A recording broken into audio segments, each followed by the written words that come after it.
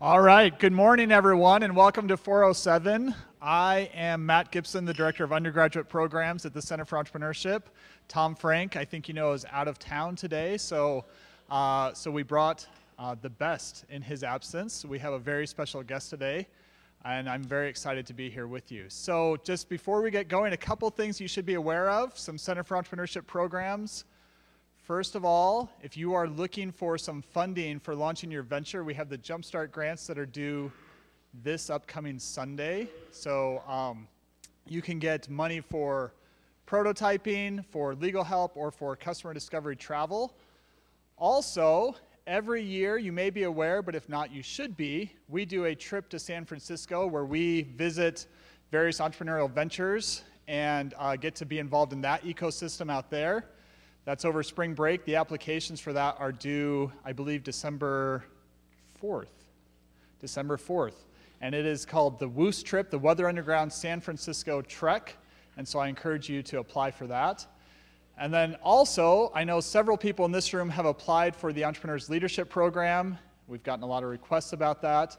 And the announcement for that program is going out later today for the 20 students selected for that Entrepreneurial Leaders Program. So with that, I'd like to introduce our Dean, Dean Munson, to present the rest of our program. Okay. Thanks, Matt. Well, good morning, everyone. I'm Dave Munson, the Robert Vlasic Dean of Engineering here at the university. Welcome for this special installation of the Entrepreneurship Hour. Today we're presenting the James R. Mellor Lecture. This lecture showcases an individual whose leadership has contributed to the public good, and its intent is to inspire the ideals of students and other members of our university community. It's made possible through a substantial endowment provided by Jim Mellor, class of 1952 in engineering and also 1954, as well as Suzanne Mellor, Jim's wife. And we thank both Jim and Suzanne. Jim is with us here today.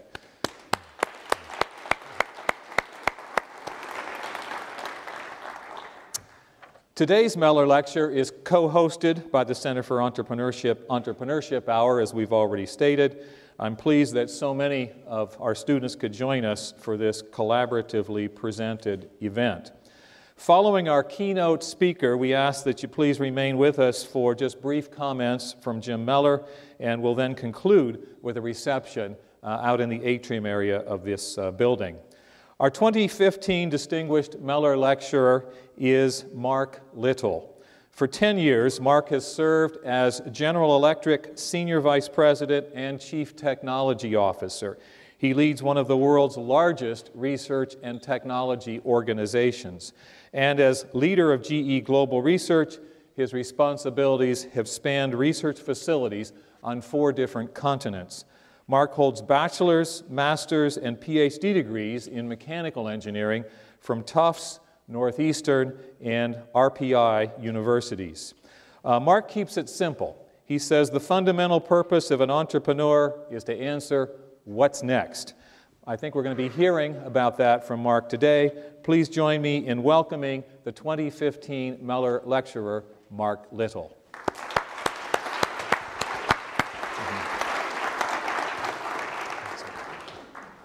Dean Munson, thank you very much for the kind introduction. I have several things I want to say thank you for. The first is to all of you for coming here and spending time with me today.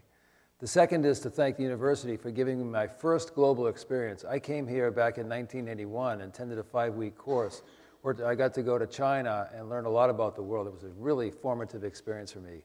But the most heartfelt thank you I have is for this university giving me, a Boston sports fan, Tom Brady. Thank you very, very much for that. So I want to tell you a little bit about GE and what we do with innovation. We're quite serious about it. It's a big part of what we do.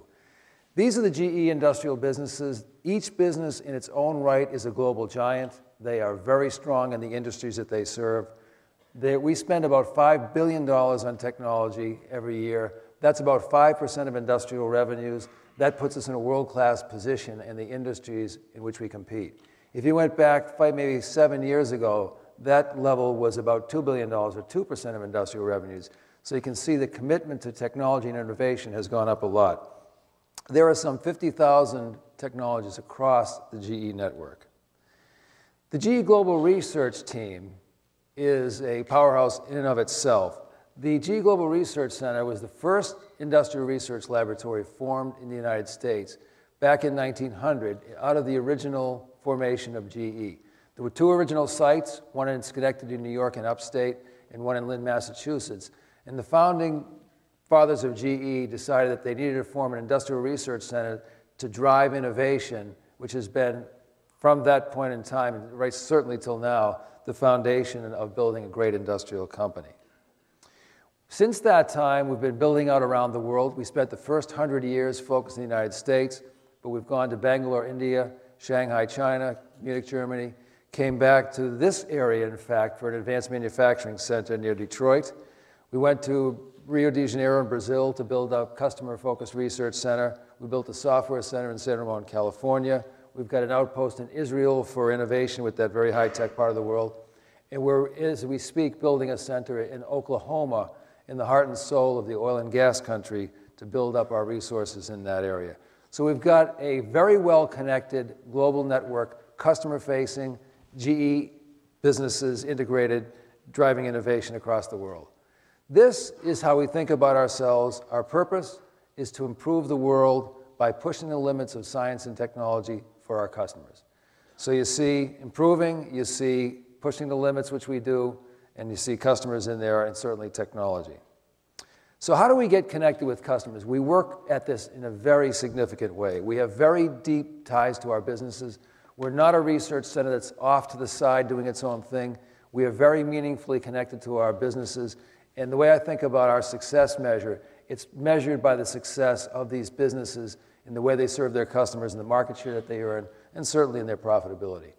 We have lots of interactions with customers. Our global centers are built to be customer-facing.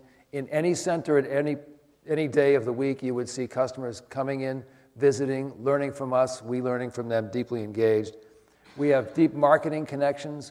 We run things called session teas for technology, where we bring in customers, business teams and marketing teams, and certainly technology teams, and they tell us what their vision for the future looks like, and we work with them to enable that vision.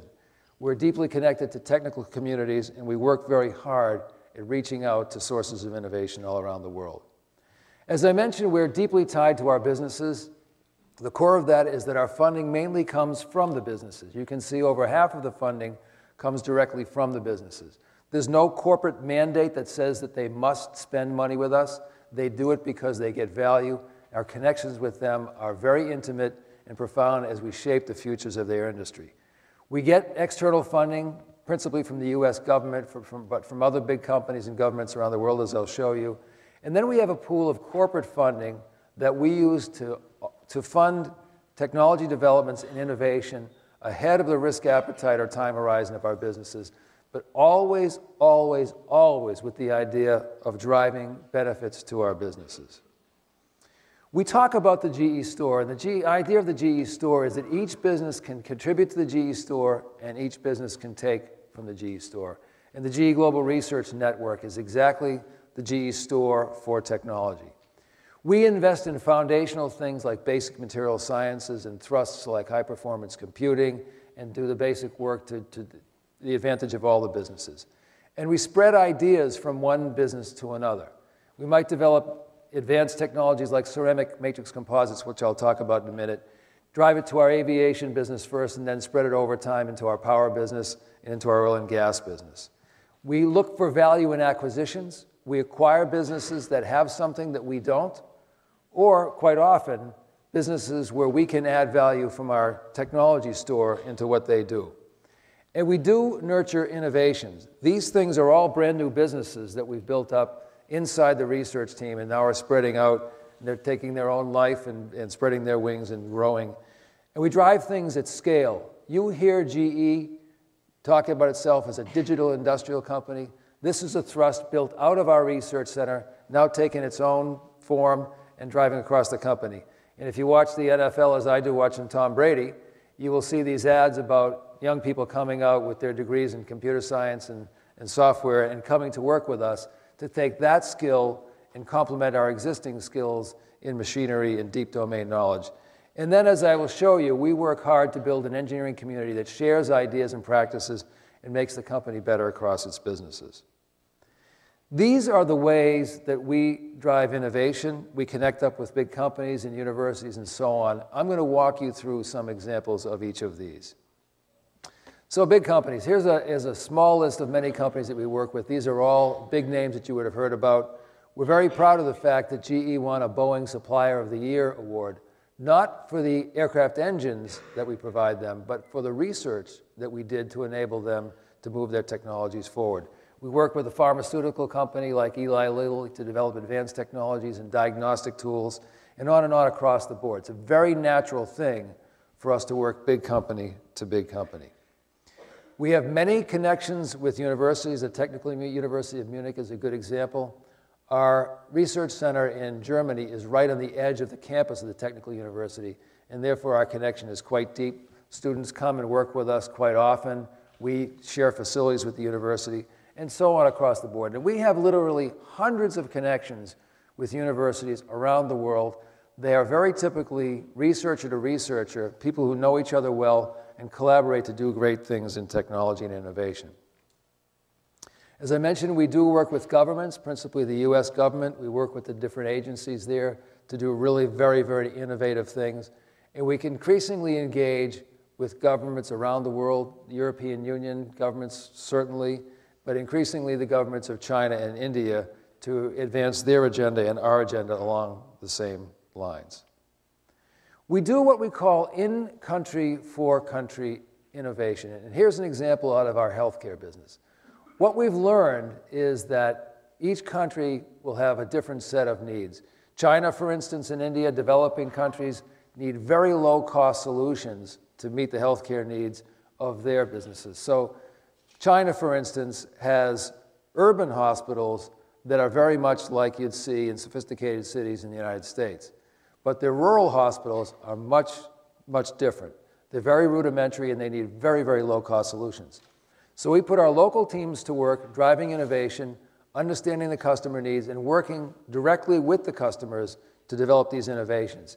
Here we have examples of CT scanners that are very low cost.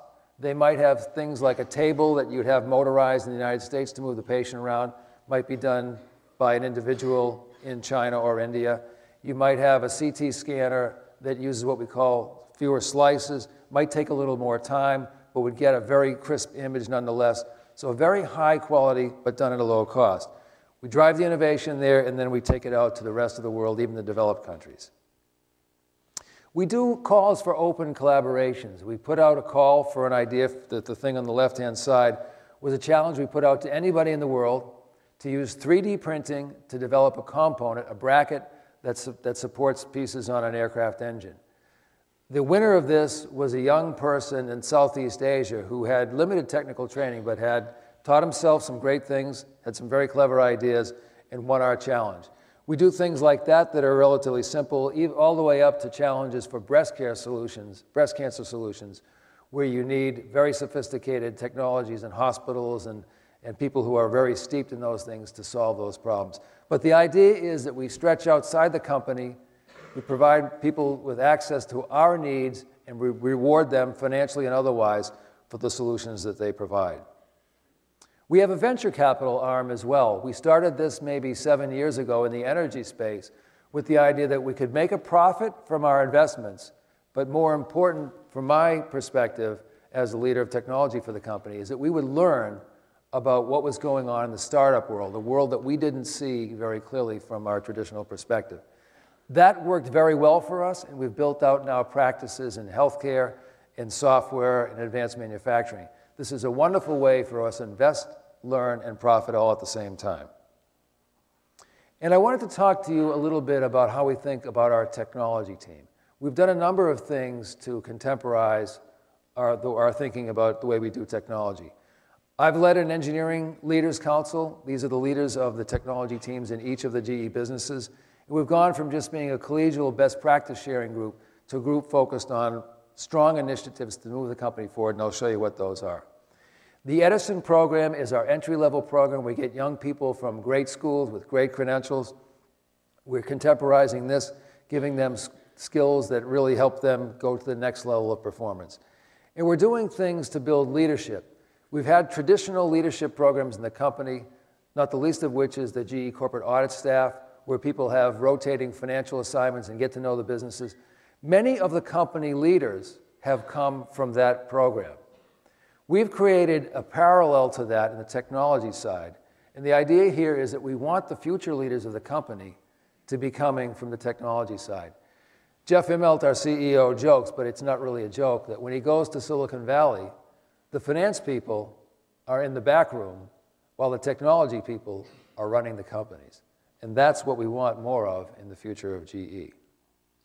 This is what we did, what we call Technology 2025. And this was the idea of getting the technology leaders and business leaders from around the company together to think about what we wanted our technology team to look like in the future. We did a lot of internal interviews, and we did a number of external interviews with great global companies to get their ideas about the best thinking of what's needed for the future. We took some time off-site. External speakers come in, talk to us about contemporary trends, and out of that came 5 priorities for our Engineering Leaders Council. There they are on the right-hand side, and I'm going to walk you quickly through what those are. The first one was the idea of a digital thread. And this is the idea of transitioning from an enterprise that runs on paper drawings, which we still do in many cases, to an enterprise that's run completely in the digital world. So designs created with the most sophisticated digital techniques, no longer paper drawings, but 3-dimensional digital drawings, pass through our factories and on into our field, all the way through the service over the lifetime of the equipment. So we know everything about every piece of equipment that we make through its entire lifetime. Another is the idea of driving platforms that all the GE businesses can use. This is the idea that instead of each business doing its own thing, which we all do all too often, that we would do things across the company for the benefit of all. I'll talk to you in a bit about the idea of a software platform we call Predix, but that's one idea of a platform that all the businesses they can use. We've gone to common control systems that will be used in things like power generation turbines, to oil and gas drivers, to transportation systems and wind turbines, and on across the company. And even ideas like system on a chip that can have benefits for across our company. We're building a collaboration network that can enable our scientists, research, and innovators to understand what's gone on before and not have to recreate the experiments and analysis that have gone into discovery. That they can take the best benefit from people who have done this work across the company. So we're building that network as we speak. And we're driving for what we think of as the engineer of the future. This is the idea that, yes, we'll have to have domain expertise in things like the healthcare business that we work in or the aviation business that we work in. But aside from the narrow technical depth that we'll have to have the ability to think about the way the whole system comes together in a more effective way than we do now. And while many of our people are hardware-oriented today, we want them to be software-oriented as well in the future. So we have very definite actions in place to give those people the skills that they need, and not only the young people who are coming up, but the leaders who need to adapt and learn for the future. And here's something we call FastWorks. This is the idea of driving speed into everything we do, particularly in the realm of new product introduction. We got to this in a very interesting way. We were struggling with speed, and our CEO was pushing us like heck on some of our new product introduction. So Beth Comstock, who is our vice chairman now and head of marketing, introduced me to a young fellow named Eric Rees. Eric is a guy from Silicon Valley. He's literally about half of my age. And he came into a room full of people like me. And I remember looking at young Eric and thinking, what the heck is this young dude going to tell guys like me who have been through lots and lots of learnings over our careers, what's he going to tell us about innovation? But I got to tell you, Eric was fantastic. He's the author of a book called Lean Startup, and he brought ideas to us that have changed the way we think and have driven real speed into the company. And these are the ideas of Lean Startup now applied to GE. First, the idea is you have a big problem you want to solve. You identify your leap of faith assumptions. You do what are called MVPs, or minimum viable products, and you get them out into the marketplace as fast as you can go to get learnings back from your customers. You have certain metrics that you watch, and this is not just revenue and profitability, but it's clicking off responses to the things that you want to know about what your leap of faith assumption is telling you. And then you change. And one thing I've learned about innovation is it is never a straight line. Things never go exactly the way we want, so we have to learn and adapt as we go. This framework has helped us to do this in a much more clear-eyed way, has helped us to think about this across our company in a very significantly different way, and to drive speed and, I think, time to market in a much more effective way. I want to close by punching through some of the things that we work on to give you an idea of why I'm so excited about the future for technology and innovation and GE as well. These are 6 simple ways we think buckets of things we do, from extreme machines to super materials to the map mind in healthcare to brilliant factories, energy everywhere, and the industrial internet. So extreme machines, these range from things like the LEAP engine, which is the most sophisticated jet engine in the world. It's our brand new engine that will begin flying next year. It's got every element of technology that a technologist could ever want to have in it. It's got advanced materials, sophisticated control systems, high-performance computing used to build it up, advanced thermodynamics, everything you could think of, a technologist's dream. The H-Turbine is the land-based power generation equivalent of that. It's the biggest, most efficient machine in the world. The Evolution locomotive is singular, and that is the only locomotive today that can meet the emissions requirements required by the US EPA. And then I'll talk to you a little bit about subsea factories. So these are very big, difficult, challenging, high technology things that we do that push the limits of performance across the board. They require things like super materials. Here's an example of a super material that we invented because we needed it. These are ceramic matrix composites. These are silicon carbide fibers that are the diameter of a human hair or less, with special coatings on them to enable them to survive inside a matrix of a differently constructed silicon carbide material. And you can see from the charts there that these have performance characteristics that are far superior to the existing alloys that they replace. And they allow us to go to higher temperatures with less cooling air. We can go to 500 degrees more temperature, which is quite significant. They weigh 1/3 the weight of the metals that they replace. And that amounts to 1.5% fuel efficiency gain on an aircraft engine. Now, you may say that's not very much, but that over the lifetime of an aircraft engine is worth hundreds of millions, if not $1 billion worth of value to our customers. And that difference is enable us to win 75% of the existing new orders for aircraft engines. We've built a great, great franchise built on this kind of world-leading technology. We are the only supplier in the world who can do this today. Here's a different look at healthcare. We have tools to look at the mind at different scales. We can extract tissue from brains to look at what's going on with disease states, and we have technologies around molecular pathology that allow us to see the development of these disease states in ways that nobody else do, because we can quantify actions of multiple proteins and therefore the genes that are making the proteins work in a way that nobody else can do. We can use advanced magnetic resonance imaging to look at the structures of brains and see what's going on, and using functional magnetic resonance imaging actually see the way your brain works when you're thinking about things. And we even have some very new tools using some very fine probes to insert them inside a patient's brain, maybe an epilepsy patient, and we can actually see what's going on to trigger epilepsy pulses or many other activities inside a brain. So this is opening the door to whole new fields of study around the brain works. Here's a different thing. I mentioned CAT scanning before. This is the most advanced CAT scanning platform in the world. It's called the Revolution CT. And it is enabling us to see the heart in a way that couldn't be seen before. You can imagine that capturing an image of a beating heart is the most difficult application for any of these imaging modalities, because your heart is always moving. And today, in order to get a good image, they often have to slow your heartbeat down, which is not something you want to do with a person who's under physical stress anyway. But these things move so fast, and the imaging post-processing is so good that we can actually see the structure, not only the structure of the heart, but see what tissues might have been impacted by whatever disease is going on in the patient's heart. And we're very close, I think, to being able to eliminate interventional procedures where you have to go up through a patient's leg up into the heart in an invasive way that's scary and somewhat dangerous. So tremendous advances here with great technology. And here's a different thing we call 4D ultrasound. So 4D is for 4 dimensions. You have the 3 physical dimensions, X, Y, Z, and then you have time as well. So what we can do is capture really the motion of a heart here. This is a transesophageal probe. It doesn't sound very attractive, but instead of having to make some very difficult invasive look at what's going on, you can put this probe down a patient's throat during surgery and get brilliant images of what's going on in the heart, and that enables really effective, quick surgery. Here's a different space. This is the oil and gas space. You all know that the price of oil has come down. The industry is under stress, but I believe we're going to need these resources for many, many years to come.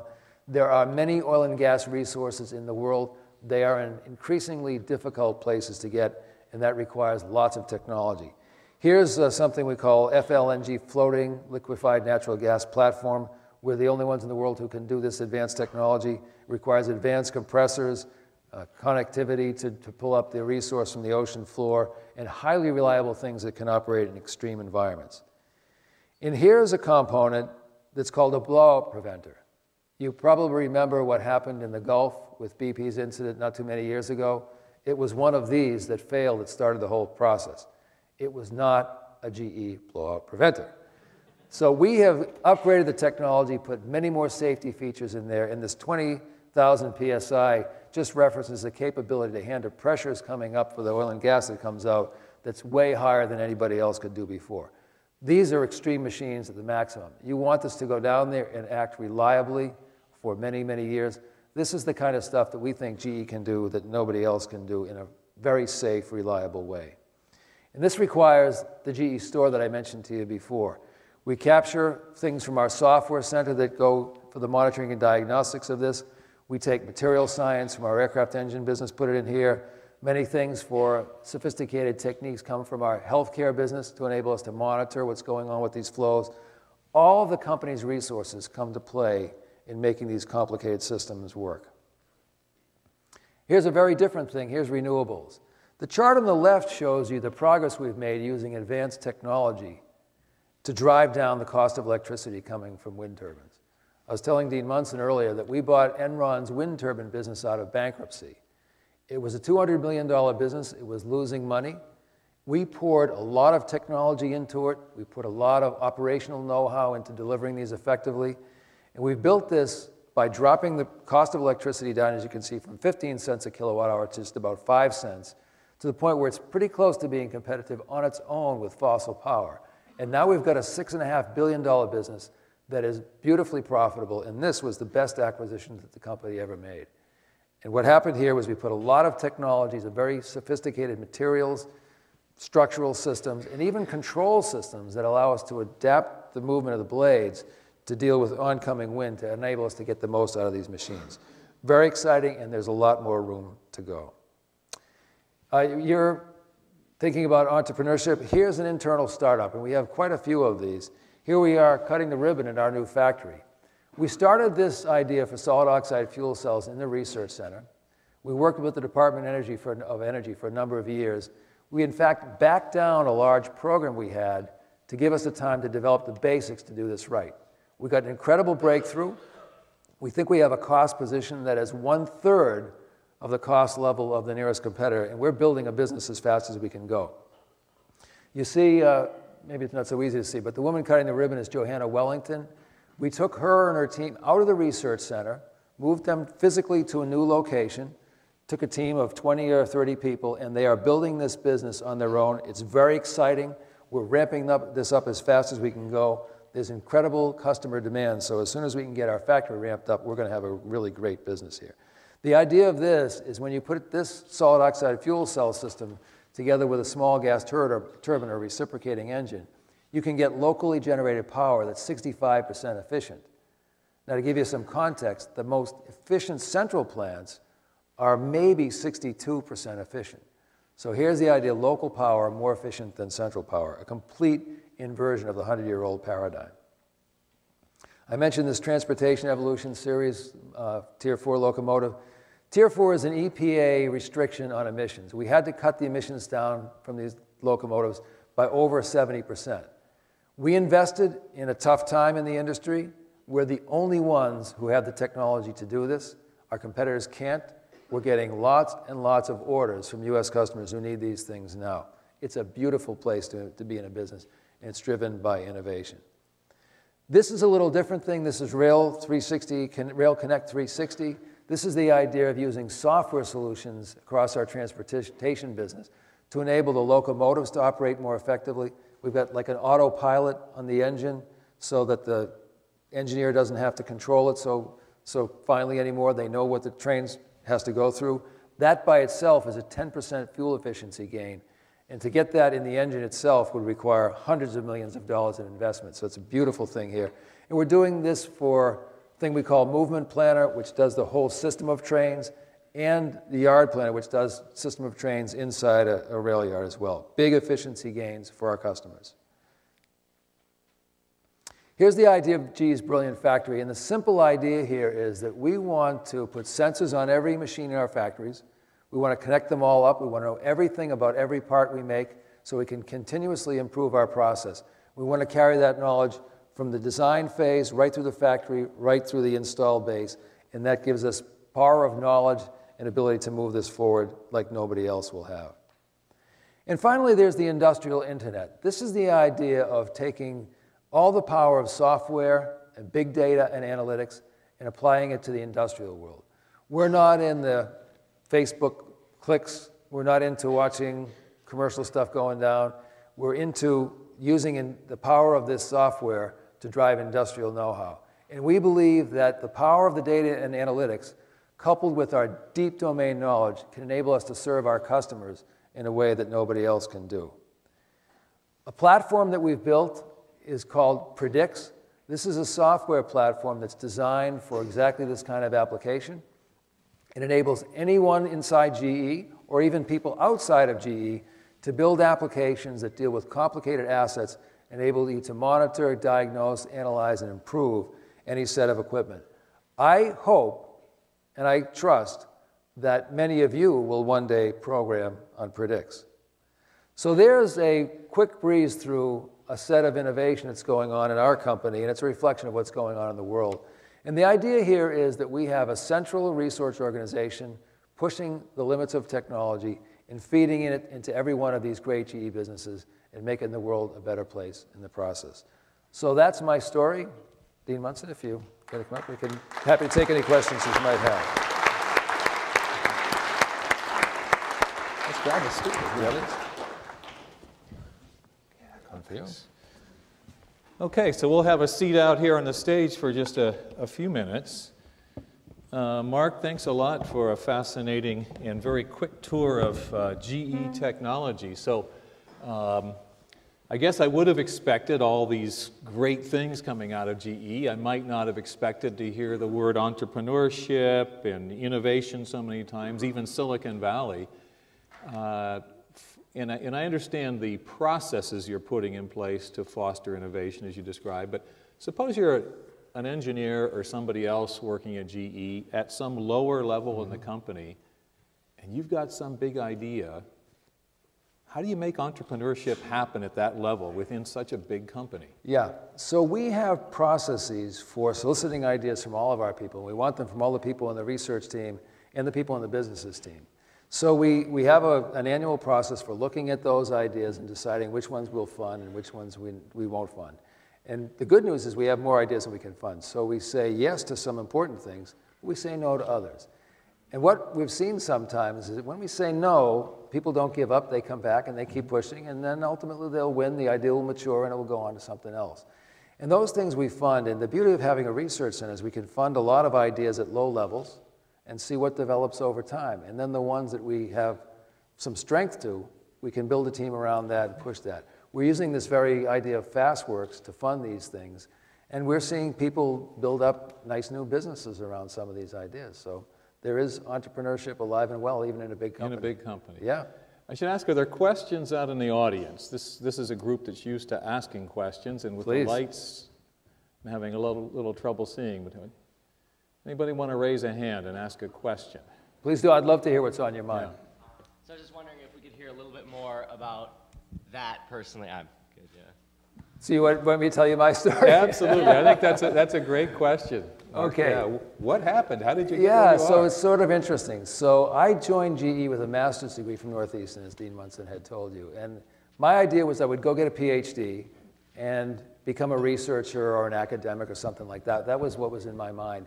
But I wanted to get some industrial research first. So I joined GE because I could get the industrial experience, and there were world-class people in the area that I wanted to get my PhD in, which was fraction mechanics. And so I got the beautiful situation of having the industrial experience and getting connected up with some work that they were doing. And it turned out that a fellow named Fong Shi, who ultimately became the president of the National University of Singapore and the head of King Abdullah University of Science and Technology in Saudi Arabia, was my friend from the research center, and he got on my thesis committee. I went and took some time and did that full-time at RPI, and then I had a tough decision to make, whether I wanted to go into the research area that I had aimed at in the first place or go back to the industrial side. And what happened for me was that I chose to go back to the industrial side because along the way of getting that industrial experience, I fell in love with the breadth and depth of opportunity that a company like GE could offer. And so I went back into the business with the idea that I would grow my breadth and grow a career that's more toward diversity than the narrow focus and rich depth of a research career. And what happened was beyond my expectations. I was a kid, I grew up, I told you I was a Boston sports fan. I grew up in the city of Boston. I grew up actually in the city, a place called Dorchester. If any of you guys know the place, it's not an upscale place. It's a rough and tumble kind of place. And so for me to end up as the CTO of a company like GE was a path beyond my career, beyond any expectations I ever had.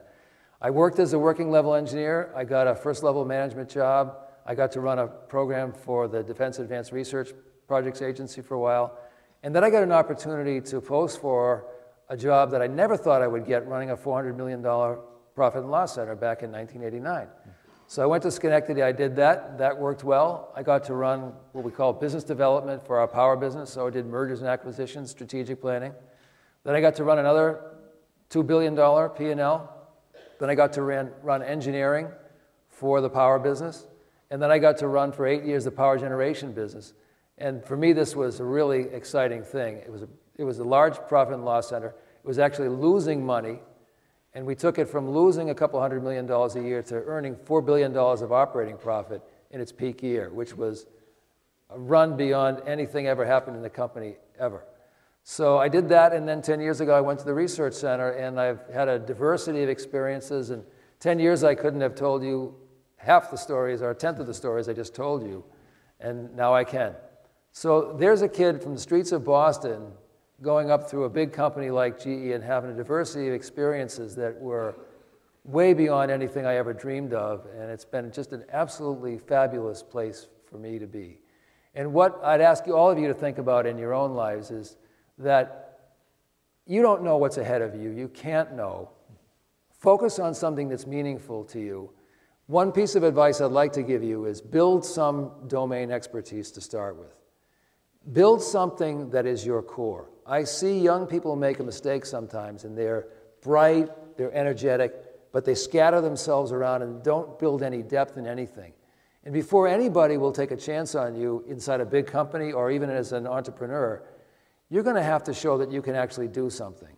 And so do something and then branch out from there, as opposed to trying to branch out and never having done anything. So that's my story and that's my advice. Yeah, great. Are there other questions? Right here. Okay, so for those that couldn't hear, the question is about motivation. Have the things that motivate Mark changed during his career? Not much. So I like to think of myself as a very curious person. So I like to learn about new things. That's why being in the research center is such an exciting thing, because the variety of things that you're engaged in and deeply with extremely smart people is very exciting to me. So I like that, and I've always had a focus of learning and growing as I went along. And the thing about GE too, GE is sort of, I think of GE as like a working class, hardworking company. Everybody comes to work early. They work like hell. That's kind of been me, and that's been that way my whole life. You know, we were joking last night. If you go to a GE executive meeting, everybody shows up early. Nobody shows up. everybody shows up early. It just gives you an indication of the way the company is. I think that's who I am too, and that's why I like the place so much. Gee, Mark, it sounds like you're saying you can't be a student forever. You gotta be early. Okay. I saw some other hands. There was a fellow right here. Okay. Okay. This one's more of on the GE scale. What's a field that GE really hasn't touched yet that you're looking to go into and you're excited to go into? So I touched on it a little bit. The software thing that I mentioned is a really big new initiative for us. I think it's boundless in its opportunities. We're not going to be a Google, we're not going to be an Apple. We're an industrial company who knows industrial spaces. And we're going to take the power of software and big data and analytics and build that out. It's very much complementary to what we're doing, but it opens up some new spaces for us. That platform I called Predicts, that I mentioned to you there, that's a platform that's built for our internal use, but our dream is that other people will use this to build their industrial applications. So we see that very much as a platform that can do other things beyond GE's kind of core businesses. So wait and see what happens with that. That could be very interesting to us. Is there one last question? Many students over here would want to be entrepreneurs at an early stage, and it is always suggested to get at least 2 to 3 years of work experience in an industry before starting your own company, in an established industry. So what kind of positions should students apply for in that particular industry? Like, should they apply for technical positions or something related to systems engineering or product development? Or So just to translate what I think I heard, I think you're asking what kinds of positions would a young person want to use to get a foundation to build up the ability to do other things? That's the idea? Mm-hmm. So the first thing you have to ask yourself is, what do you really like to do? And you've got to go with your heart on these things. And you know, that is a really fundamentally important thing, I think. Find something that you really like to do and build on that. And as I said, develop domain expertise and depth on it. There are many great spaces. The software space is explosive, that's true. Things like robotics are very interesting, you know. But any core domain that you can learn and build an expertise and build a reputation for yourself inside a big company, that sort of thing will serve you very, very well. Well, let's thank Mark Little for his excellent comments. Thank you very much. Thank you, everybody. Thank you very much. You can have a seat down there. And we've got to do one more thing here before we adjourn to our reception. I'd like to offer an opportunity for Jim Mellor to come forward and make remarks. Jim is a highly distinguished alumnus. He's a valued advisor and significant supporter of the University of Michigan and the College of Engineering. Jim was raised in Detroit. He earned his bachelor's degree in electrical engineering and mathematics, and then a master's degree in electrical engineering. I'd mentioned before that was in 1952 and 1954, respectively. His long and distinguished career culminated in service as chairman and CEO of General Dynamics. He's received many national awards and honors. For a decade, Jim was a member of the College of Engineering's National Advisory Committee. He and Suzanne's tremendous support of Michigan engineering has included making or arranging many gifts, including today's lectureship. I'd ask that Jim please come forward and offer some brief remarks.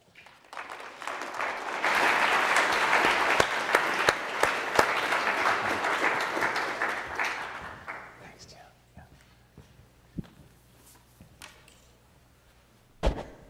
Thank you, Dave, and good morning, ladies and gentlemen. I'm always pleased to return to Ann Arbor, spend some good face-to-face time with the dean and with other faculty members. Relative to the weather, it does not grab me. And thank you, Mark, for a really stimulating talk on innovation. And I thought this discussion here was right on. Ladies and gentlemen, the talk by Mark this morning is what the Mellor Lecture is all about. Over the last several years since embarking on this lecture series, we've heard from a politician, if you can believe it, several chairmen and CEOs from some of our more technologically and very successful companies, entrepreneurs, educators, a venture capitalist, and today gentleman involved in global research with a focus on innovation. The common thread, ladies and gentlemen, is that all of these speakers were engineering graduates. And the bottom line is that in engineering education, the education that you're now presently receiving opens so many doors to you, doors that you couldn't even recognize today. The analytical training that you receive provides you with the knowledge and the mindset to solve all kinds of business problems and leadership challenges. And as I've indicated, it's invaluable in many fields. Sure, after graduation, most of you will probably be involved in a technical discipline, much like Mark, and have a great and rewarding career. When I left the university, like Mark, all I wanted to be was the best engineer that I could be.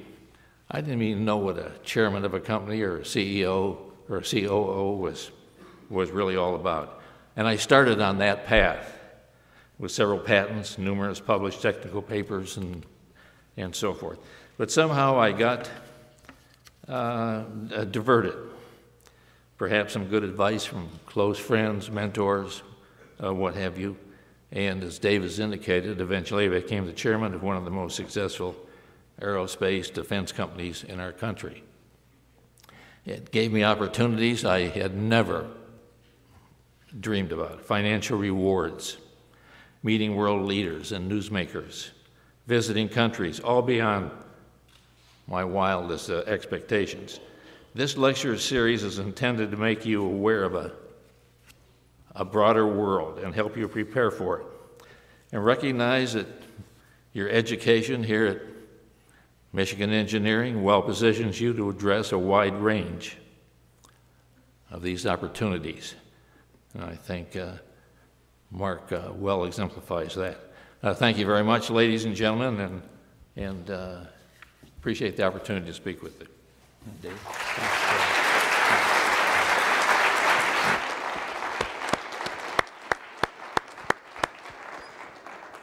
Thanks very much, Jim. I think Jim emphasizes that if you're a student here, boy, you are really at the very, very beginning, and you can't imagine what your future may be, and that has to be tremendously exciting. Well, thanks once again to Jim Mellor for making this lecture possible, and to Mark Little for delivering an excellent set of comments, especially in the responses to our students. We're going to adjourn now to reception, and Mark Little will be around for a while if you'd like to come up and speak with him. Thank you. I was one of 4 or 5 people in all of Ann Arbor that knew anything about mobile applications, right? And this is just like a year or two off the iPhone or Android. I ended up getting introduced to a guy named Ben Kazez, who was not a U of M guy,